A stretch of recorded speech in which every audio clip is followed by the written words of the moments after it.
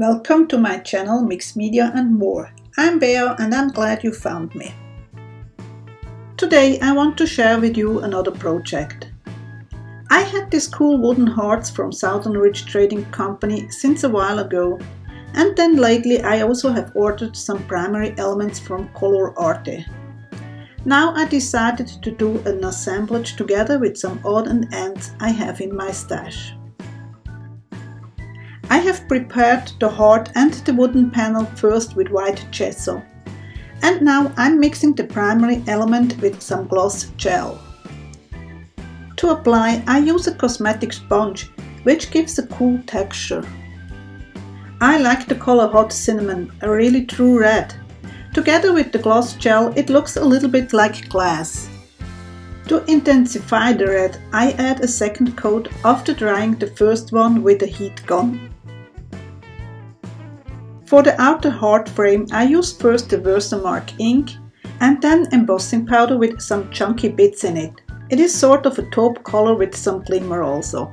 A little tip if you have embossing powders with chunky bits and or glimmer. Always shake it first to distribute the parts evenly again. As usual, I have a supply list in the description down below. And if there are any questions or comments, you can leave them down below too. And in case you are new here, I appreciate all my subbies, so consider clicking the button so you don't miss any videos. I have videos usually twice, sometimes 3 times a week. Hope to see you again. As you can see, I did apply a second coat of the same embossing powder. I usually apply at least 2 coats. I just like the way it turns out with 2 or more coats.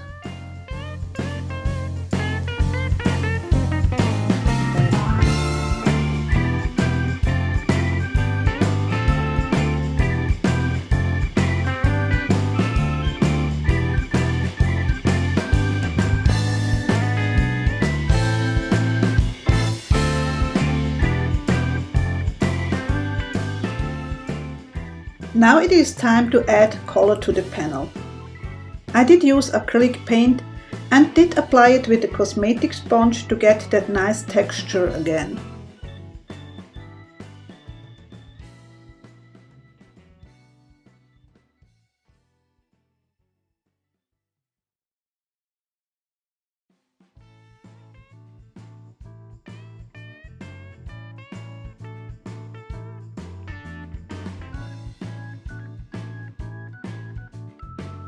Here I'm working with a stencil and a light modeling paste.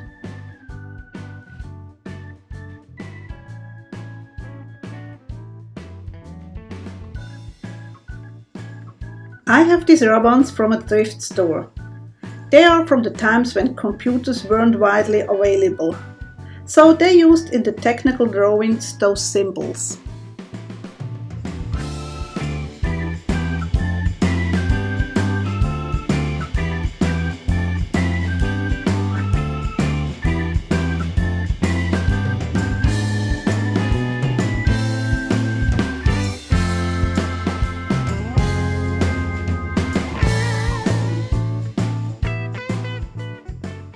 Next, I did tone down the bright teal with some golden quinacridone burnt orange.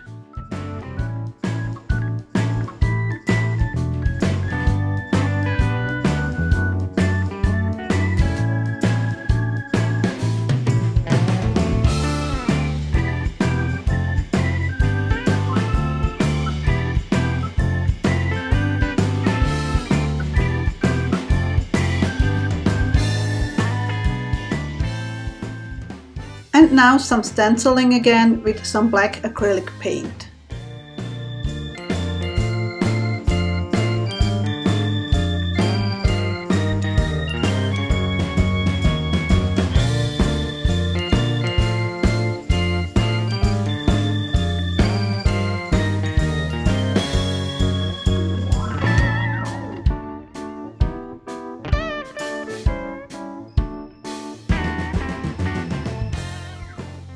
On to the next step.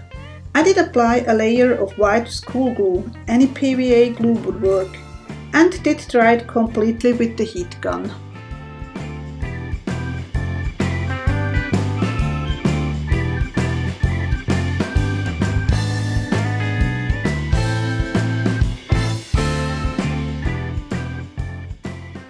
Wherever there is now the dry glue, I apply a layer of Chroma Crackle Medium. I found this technique in a video with Michael Deming. I will put the link down below.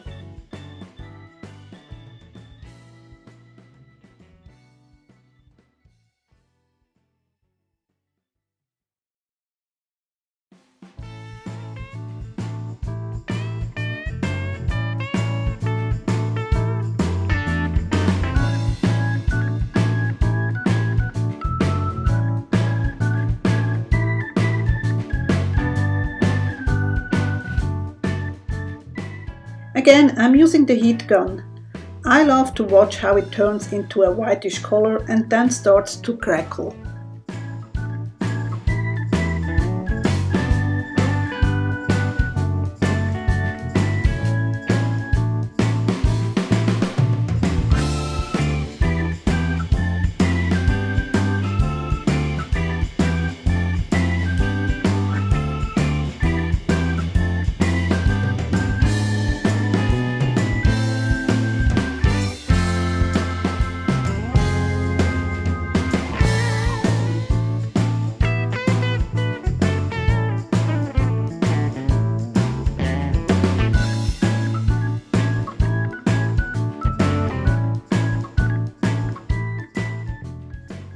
I did first use some dark blue acrylic paint before I went over with some metallic paint in bronze.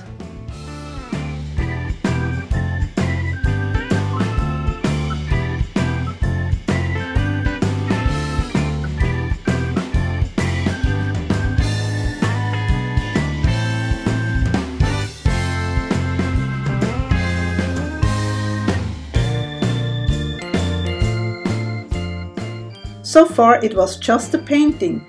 Now comes the assemblage part with my found objects.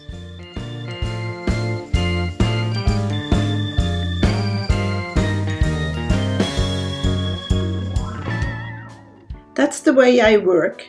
I have only a vague idea when I start. The longer I work on a project, the more clear it becomes what I need and what not. So here I decided I need another rub-on. This one is from Canvas Corp.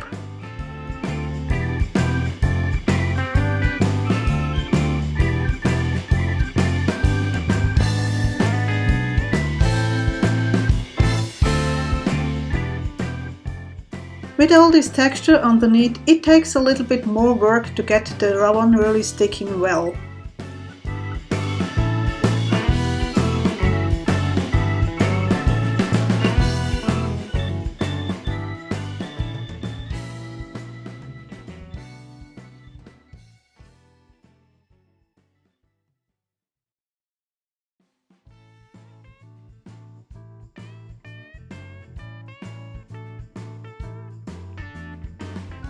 Because it is a wooden panel, I can use the electric drill for the holes. I did use some decorative upholstery nails, which I bended sideways on the back side.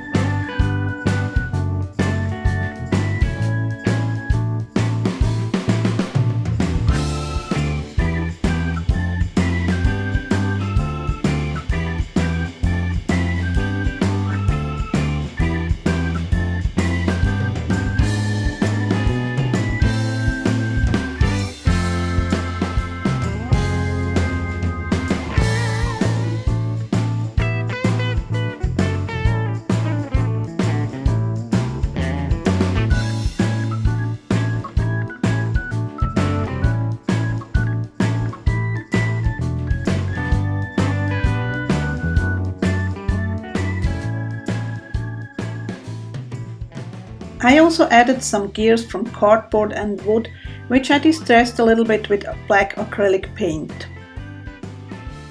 I have also in my stash these little factory stickers, which I had to distress too, as they looked too new for me.